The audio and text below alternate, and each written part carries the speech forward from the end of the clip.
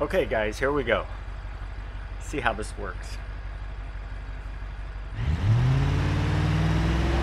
Whoa. Whoa. Oh, that's crazy. That is crazy. I might have this too high right now. I can feel all the... It's actually hard to drive like this. I can feel every single turn that I make. No, this is too much. Oh! Oh shit! Hello everyone. Today we're going to find out if it's possible to build a racing motion simulator without using any motors or expensive equipment. We're going to use the BeamNG Drive game from Steam and try to connect it to the Galvanic Vestibular Stimulation, aka mind control device we built in the last video.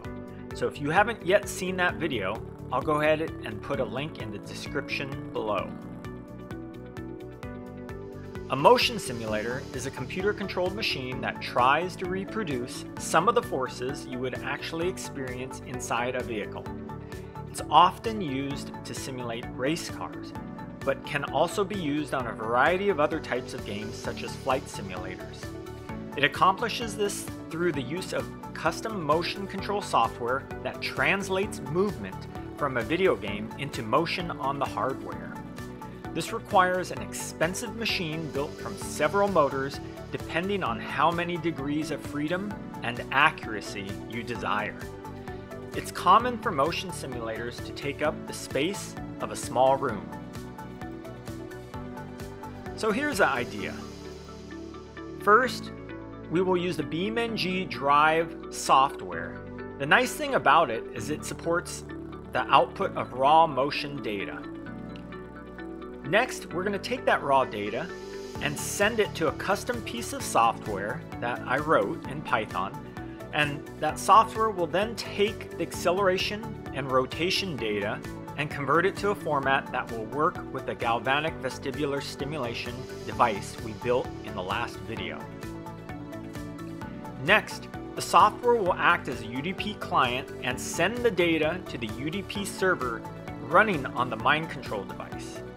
So if everything works, we should have the most inexpensive motion simulator ever created.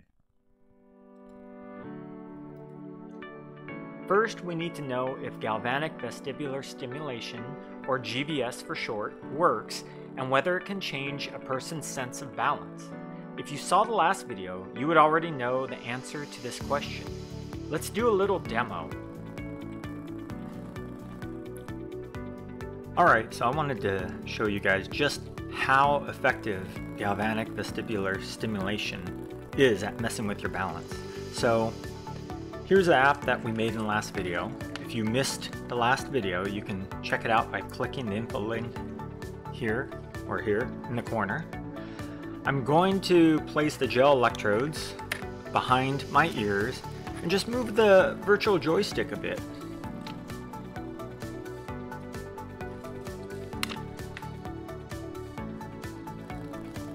Alright, so here we go. First let's move it a little bit to the left. Whoa, already I'm feeling, whoa. Already I was feeling a lot of imbalance, as if I was falling over to my left. Now let's try to go to the right. Whoa. Oh my god. This is, you guys have to feel this. This is crazy. This is absolutely crazy. Whoa. Oh man. It's actually hard to kind of maintain your balance. Whoa. Oh man. It doesn't hurt. It just feels like you're dizzy, or it feels like you're leaning, you're off balance, and you want to kind of almost want to compensate. It feels like the the horizon has changed. Even though your eyes recognize the horizon hasn't changed, you just feel like it. It's kind of strange. Here we have BeamNG Drive. The first step is to enable motion sim support under the options menu by going to Other and clicking Motion Sim Enabled. And in this menu you can change the IP address. I just left everything default here. Alright, now it's time to put on the hacker's hat and program the custom motion software.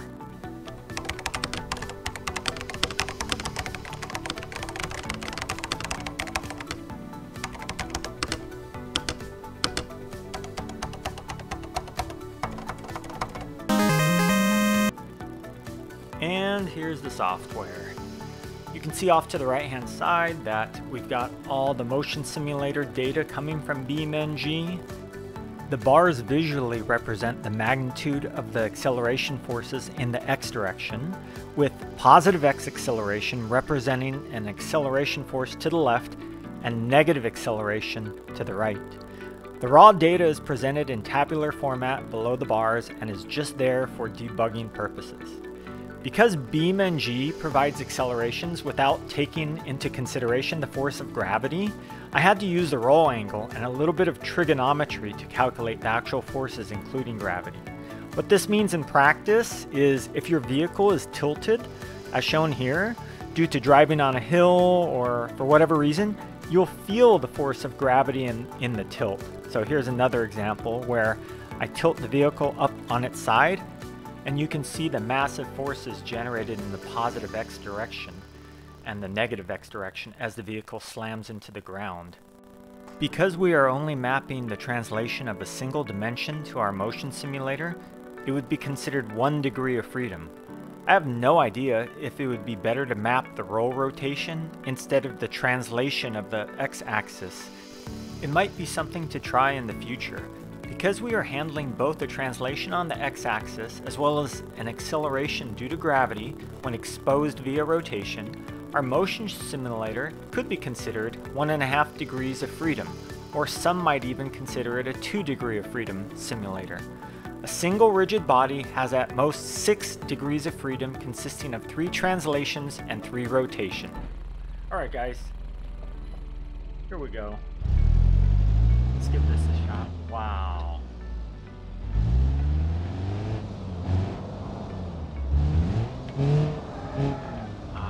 You can feel every single turn that you made.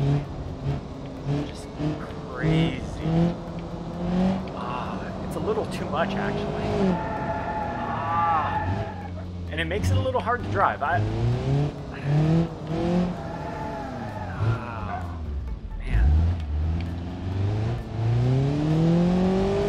Actually feel the g-forces. What you feel is you feel off balance in that direction. For example, if I make a left turn here, I feel like I'm off balance and I want to kind of catch myself and fall to the left.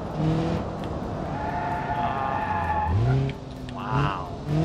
Okay, I gotta stop making left turns. This is too much. Let's restart.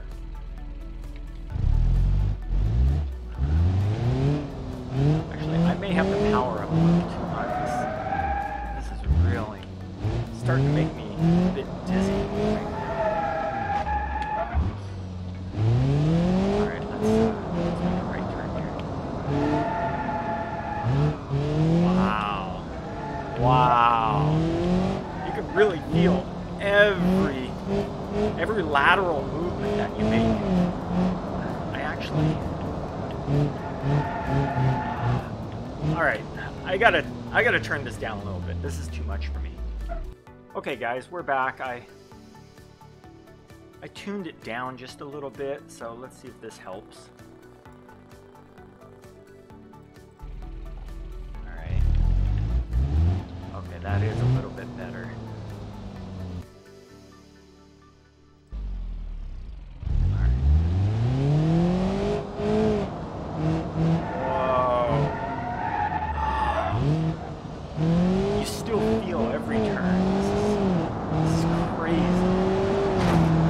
I wish I could feel the acceleration and braking, but I don't feel the acceleration of braking, but I do feel the lateral accelerations. Wow. It's a little difficult to drive this way, actually. I don't know. I wonder if it has something to do with that. If it has something to do with it. But let's try changing the view. I wonder if that's going to help. All right, let's do an in-vehicle view. Let's see if this helps a little. All right, here we go. Whoa. Whoa, that's crazy. Oh, wow. Guys, you gotta feel this. This feels pretty realistic. Like, you don't feel the G-forces.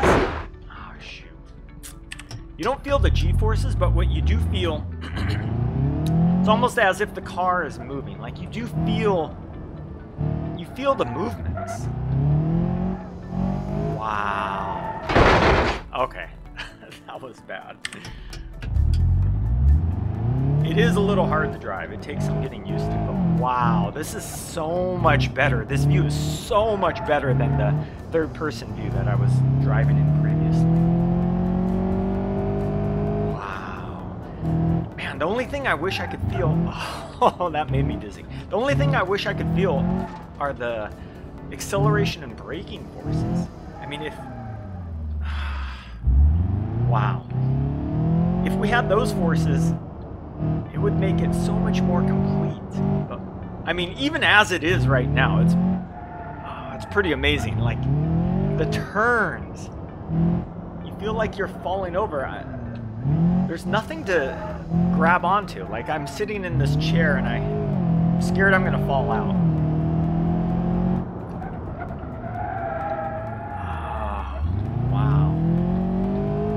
This would be so crazy in VR. If you could do something like this in VR, I think I mean, already the first-person view is a lot better than the third-person view.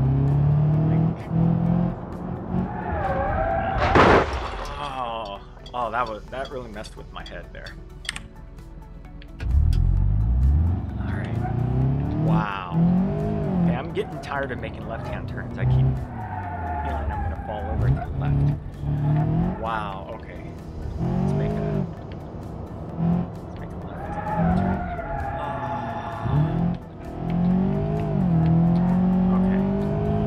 Okay. Yeah, what I meant to say is when I turn left, the forces are on my right side. Like, I feel I'm gonna fall over to the right, actually. Which makes sense. That's the way you would feel you're gonna fall when or those are the forces you would feel if you were in an actual vehicle. Okay, so let's make some right-hand turns here. Oh, yeah, that wasn't good. All right, let's try driving the Pigeon. This is, for those of you that don't know, this is a 3-wheel vehicle. This should be a lot of fun. Oh my God. This is crazy.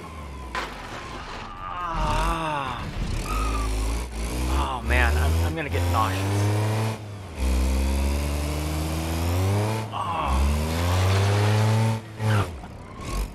Oh no! Wow, look at those G-forces. Okay, let's drive straight. Let's turn.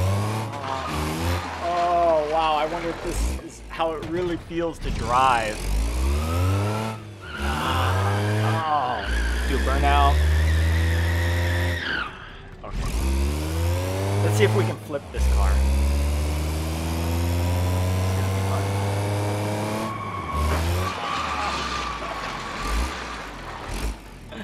Oh. Alright, so let's try a little experiment here and see what kind of forces we can generate when we collide a Dansworth transportation school bus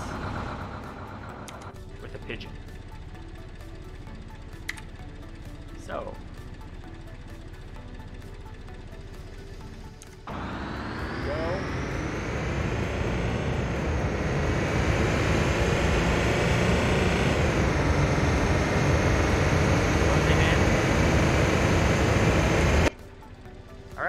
just wait inside our little pigeon here. See what happens.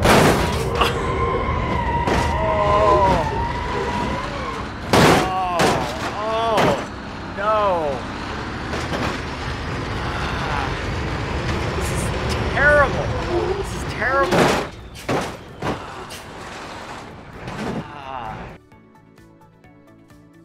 Okay, let's try something a little different here and go on this test track. See if we can generate some G-forces with a couple of jumps or maybe even some crashes. Let's give it a shot here. Go. Man, I really wish I could feel the acceleration and deceleration. Okay, but this is not gonna be fun. Oh man. Oh, I landed on the side too. Okay, I gotta recover. I feel like I'm falling right now. Okay. Let's try something different. Let's go for a crash here. Over one of these.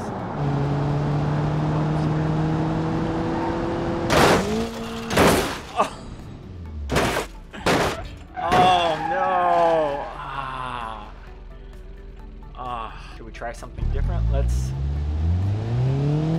see if we can go up this giant ramp in the background here. Only saving grace is I don't feel any of the forces when I accelerate or decelerate, so it's kind of weird. Let's go up this ramp.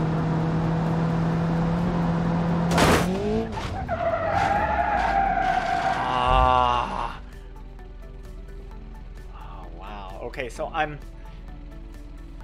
don't know if you guys can see this, but I'm kind of stuck on this ramp here at an elevation and at a slight angle. There's about 4.5 G's, or not 4.5 G's, 4.5 meters per second squared of acceleration in the right direction, the negative X direction. And I can feel that I'm falling over right now on my right hand side. It's just so strange. It's so weird. Okay, let's see if we can. Oh, is my car stuck? No, here we go. Whoa. I don't like this view. Okay, maybe this is a little bit better.